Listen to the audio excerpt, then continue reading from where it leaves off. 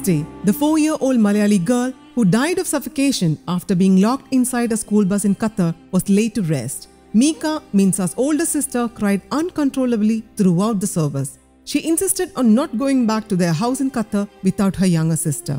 The funeral was held at the family home in Chingavanam, Kottayam.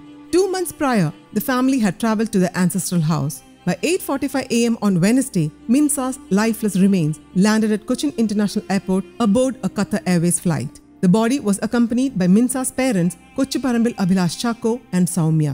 The body was released to the relatives after an extensive post-mortem lasting 2 days. A large crowd had gathered outside the mortuary to pay tribute to the child.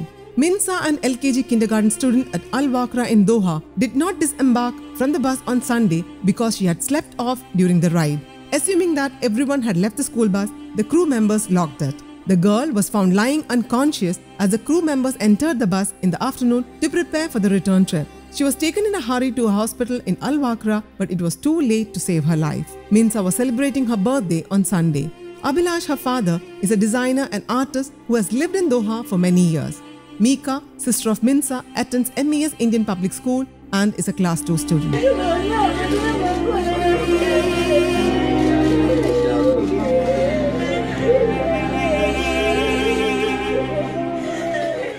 News Desk, Kaumudy Global.